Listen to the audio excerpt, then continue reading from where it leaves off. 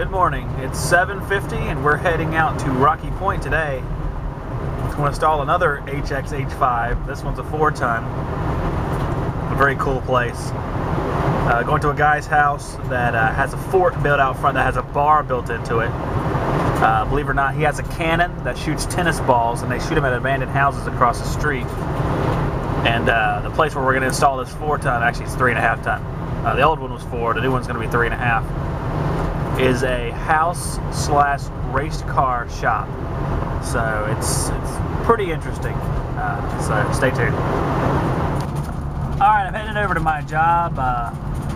They got over there and took the air handler out, took all the old stuff out, and Ari Michael bungled up the order and didn't order my units, so I had to send them up to Garner, North Carolina, which is like 2.5 hours away from here. Actually, it's about 2 hours away from here, to get the right stuff. So now it's 2 o'clock and I'm leading, that's Ari Michael behind me there, I'm leading them to the job site because we're so far out in the country.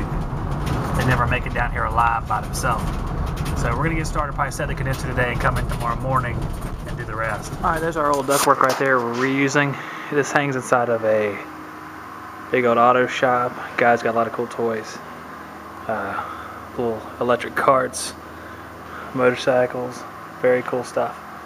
And what we're doing is I'm running the line set up and over to the unit location. I've already set the condenser outside, we'll take a look at that in a second. Alright, we got another 15 SEER heat pump sitting out here. Got the lines run through the wall. The suction lines run all the way back to the air handler, but it's not tied in yet. Liquid line's tied in here. Got the low voltage done, but I'm gonna have to go get a new whip because this whip isn't long enough. Probably stop at Lowe's and get a whip and then finish it up tomorrow and get some footage of her running. They're real quiet, really nice units. Alright, putting a little nitrogen on the system. 3.5 ton, 15 SEER Heil HXH5. Got our run capacitor, contactor, little alert system, troubleshooting.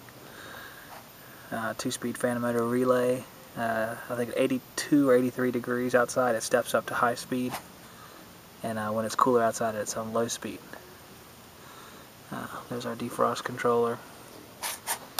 I got my everything's set up for the vacuum. I'll just go ahead and set it up, take the cores out so I can pressurize it with nitrogen so it's a nice easy switch over into vacuum. And we'll see how this vacuum pulls down today as opposed to some of the ones we've been talking about.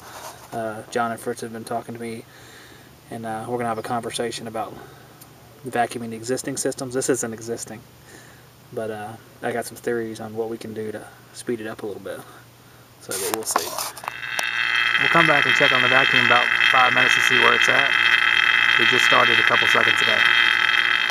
Alright, a few minutes later we're at 1130 microns, which is not optimal.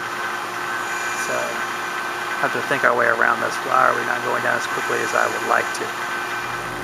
Okay, what I had to do with the vacuum was put it through a triple evacuation again. Pump it full of nitrogen, bring it back up to atmospheric pressure, evacuate.